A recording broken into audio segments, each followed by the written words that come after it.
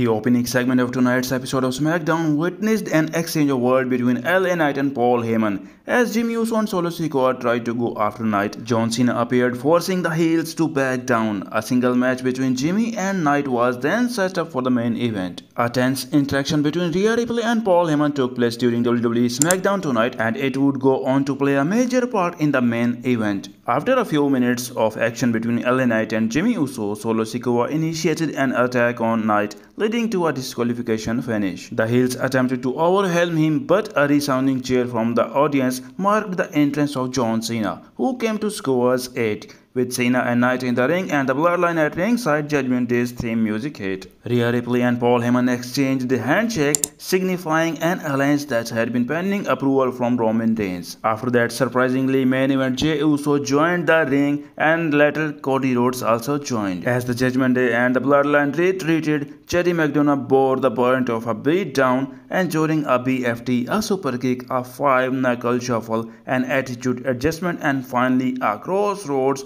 for good measure. The blockbuster ending to Friday Night SmackDown saw the babyface standing tall, and the crowd was electric throughout the thrilling conclusion. Wow, what a brilliant ending. We would like to know your thoughts in the comment box section. Thank you.